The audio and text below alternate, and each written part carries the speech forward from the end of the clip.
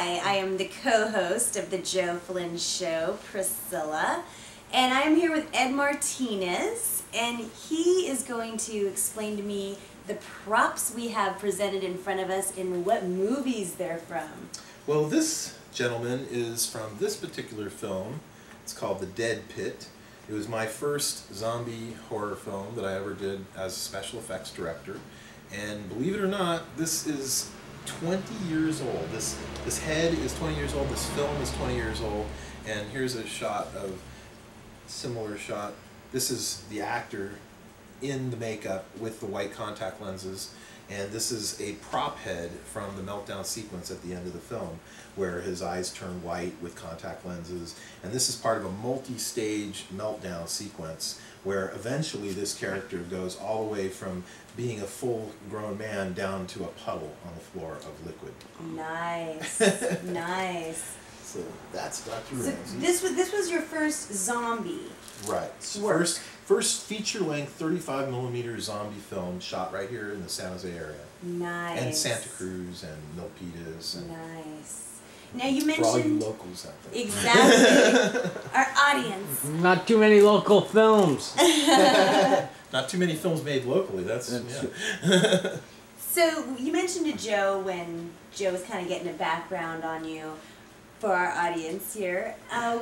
What was one of the first things that you would say you genuinely created? Well, when I was young, I used to do a lot of stop motion animation with clay, claymation dinosaurs, and I'm a big fan of Ray Harryhausen and the King Kong, the original black and white King Kong that Willis O'Brien did. He's one of my favorites. And then, of course, I started doing a lot of Star Trek recreation and Star Wars recreation costumes as I got older and started going to conventions and things. And of course, I started when I was really young wanting to be a comic book artist. So I used to draw a lot of superheroes and big muscle-bound monsters and things like that as well. But, my first creations were probably those kind of amateur films that you make in your backyard where you build, miniature buildings and stomp all over them like Godzilla, or blow up model airplanes and model tanks with firecrackers and things like that, and try and make it look like the old Godzilla movies, or, King Kong destroying the railway car and biting people and all that kind of stuff, So that was probably the first kind of stuff I created, I used to do haunted houses when I was really young, junior high school age and elementary. Even as young as 4th and 5th grade, I was doing haunted houses and stuff. Wow, wow, nice. And a lot of years of different types of effects. Yeah, nice, yeah, I've gone nice. from making, early films like that all the way to my professional years now, where I've done some of these are feature films. Like this is one of the Amityville series of films, and this was actually the 6th Amityville film, not the remake that has been done recently, but I was the special effects director on this as well, and I worked with a lot of people in Hollywood on this particular one. This one was done with a good friend of mine, Jeremy Aiello, who's been working at KMD a lot.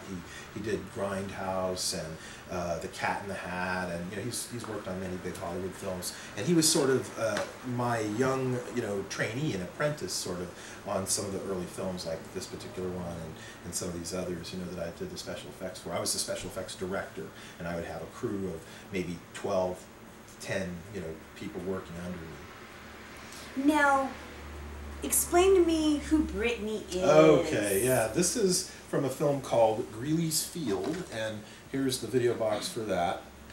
And this actually, we met Joe up at Modesto for the Shocker Fest Film Festival, and a gentleman by the name of George Baker, which I believe you had on the show before and did an interview with at the Fangoria Weekend of Horrors, which I was also there. And this head was made for that film.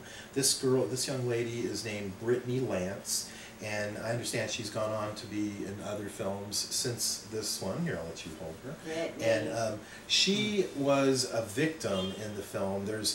Basically the story involves two couples that go off on a drive to go on a camping trip in the woods near a lake, and during the course of the film some murders happen, and she's one of the first murders. She gets literally chopped up into pieces. We made legs and arms and a torso and her severed head, and all the parts of her body are found in the trunk of the car when they discover her dead body. Nice, nice. So this was actually made with a whole technique using what they call life casting.